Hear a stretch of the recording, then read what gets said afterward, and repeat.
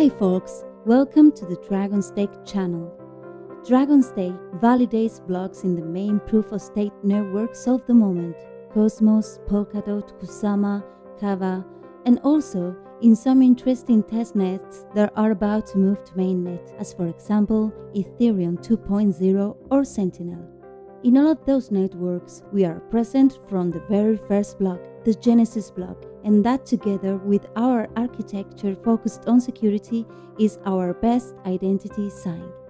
In this video, I will show you how to do staking in Polkadot's blockchain and thus participate in it as nominators. This way of participating in the network will allow you to get an interesting reward in the form of tokens. The first requirement to participate as a nominator is to have an account, also called a wallet, address, or public key. In order to do that, we have two options. The most recommended is to install in our browser an extension called Polkadot Js Extension. It is available for both Brave or Chrome and Firefox. I will put the links in the description of this video. To some of you, this extension will remind you of MetaMask, its equivalent in the Ethereum network. When you install it, you have to be careful and keep your recovery key safe, because in the event of your computer being destroyed or irrecoverable, this key would be the only way to regain control over your funds. I recommend that you make a backup in triplicate, kept in several locations, encrypted USB, paper, other computers, etc. And you should keep this key safe so that no one else than you has access to it. Once the browser extension is installed, an orange icon with a white P will appear in the upper right corner. Clicking on this icon will open the extension, and with the plus sign, you can add new accounts. As you can see, I have already created 2 accounts here. It would be as simple as clicking on this first option, Create New Account. The other option is to create an account directly in the Polkadot web application .js. I'll also put the link in the description box. On this website, in the Accounts tab, you will see a button, Add Account. When you click it, we'll ask you a series of data. In the first of them, you can put the name you want for your account. You will also be asked twice for a password that you must remember. But the most important thing again is the private key. That private key or mnemonic seed consists of a series of random words. You must keep these words safe and in triplicate, so as mentioned before, these words will be the only way to regain control over your account. When you finish the process of adding the account, the platform also offers you to download a recovery file encrypted with your password and with the extension .json. You should also save this file safely. This file is also another way to regain control over your account. However, it will not be used to retrieve the random words from your private key. You should save this file observing the same security precautions we have already mentioned.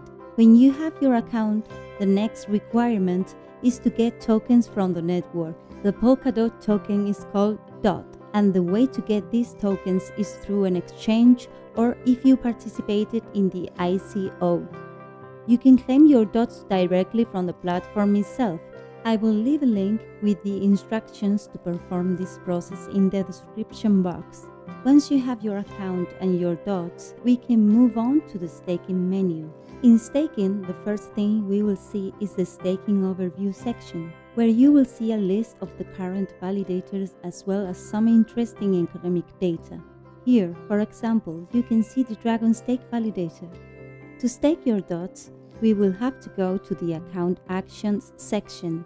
In Polkadot, the process of staking consists of 2 steps, the bond and the nominate. The bond is to lock our funds on the network, and the nominate is to choose a list of validators where to make our staking. To start the process, we will press the button Add Nominator.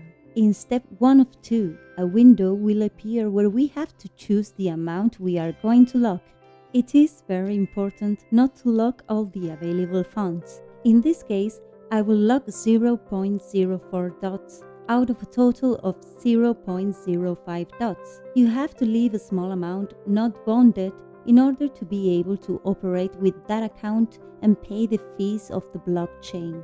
We also see that the minimum lock-in period is 28 days. This means that when we want to unlock those funds, for example, do the reverse process or to unbound, those funds will remain locked for 28 more days until we can dispose of them. The last option in this window allows us to choose the destination of our profits. If we leave it by default, those benefits will increase our stake automatically.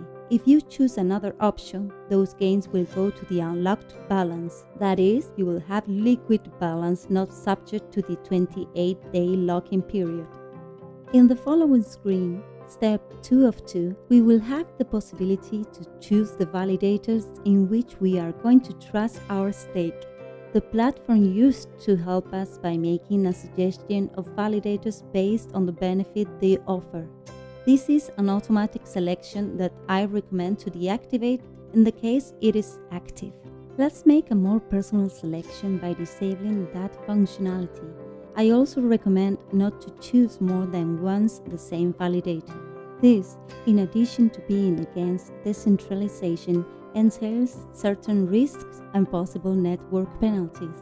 We'll choose DragonStake, the Liga Network, Polkadot Validator, Federico, Forbol, and Kira. This is not only an example but also a suggestion for our followers. This selection of validators are veterans in the networks, have great knowledge and very good infrastructure. Together with these 6, you can choose them more up to a maximum of 16. Finally, we will click on the red button Bond and Nominate. Depending on whether you are using the browser extension or accounts created on the website itself, a different window will appear asking us to confirm the process using our password. But here would end our staking process. Finally, I wanted to show you how to change our set of validators at any time. To do this, click on the 3 vertical points to the right of our wallet and choose Set Nominees. The same window of the previous Step 2 will be opened, and it also makes an automatic selection. Again, we will deactivate this option, and I recommend you to choose this group of validators: DragonStake, the Liga Network, Polkadot Validator, Kira, Federico, and Forbol. They are a very safe group of validators and very active and accessible members of the community that you can easily find if you need any kind of help. Finally, we press the Nominate button and the system asks us for our password. This generates a transaction sending it signed to the network. First, it is broadcasted to the network, and as soon as the validator includes it in the blockchain, the confirmation will appear.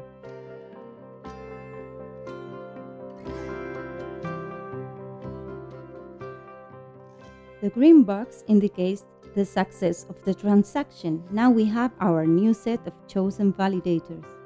And that's all, folks. We will already be participating in the network as nominators and enjoying the periodic reward that the network will give us. You will get this reward once a day, and you will be able to see your balance accruing. Thank you for your trust. See you in future videos.